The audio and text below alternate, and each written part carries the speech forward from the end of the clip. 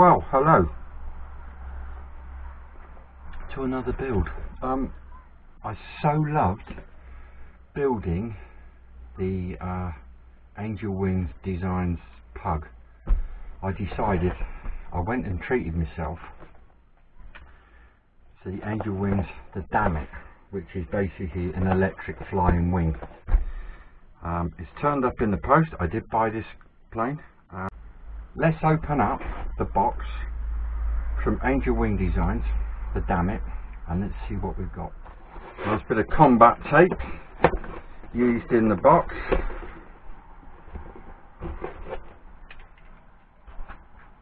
And, right, there we go.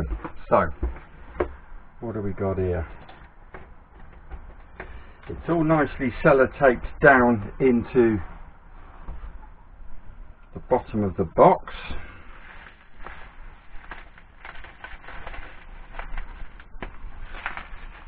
And that is just a bit of provisional packing. Brilliant.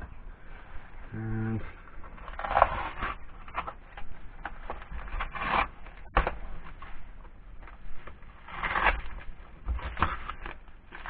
right. That's the wood pack, and blimey, that's some impressive looking stickers. Right,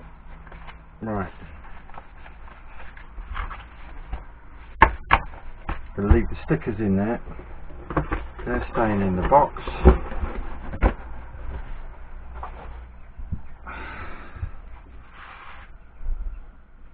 And let's find out what we got in here.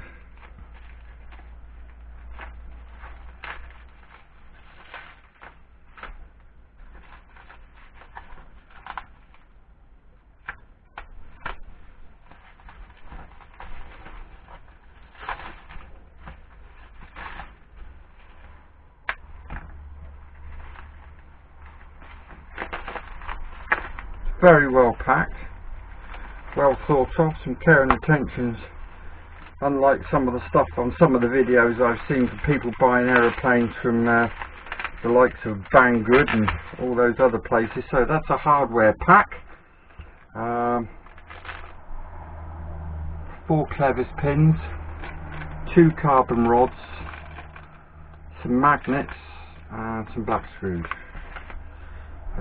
That's 2 dowels. Having a cursory look at the pictures, there we go.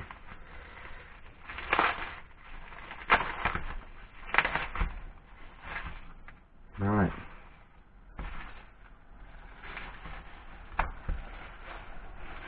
Right. Always worth checking the bag before you chuck it out. There's not bits stuck to it.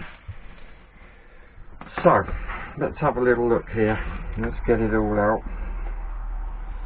Again, it looks like superb laser cutting.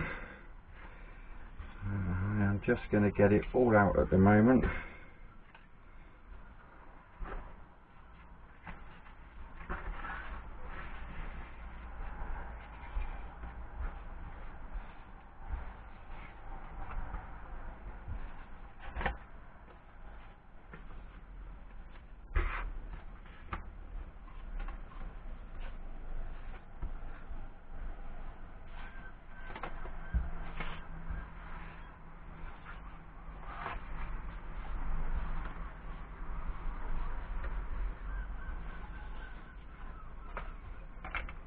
Wow, there it all is.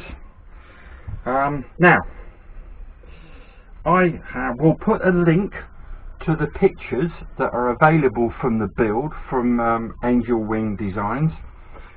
Now, when I purchased the kit, they very kindly sent me an email, and in the email was this 4-page printout, which is basically the same as the pug.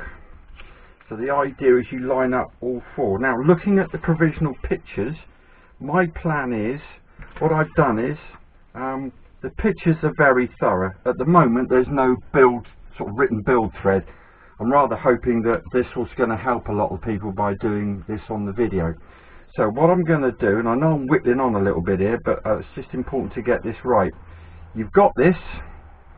I'm also going to include a link in the video to the pictures. Now what I've done is I've actually downloaded the pictures onto a memory stick, and then I've just brought that up to use on my laptop in the cabin.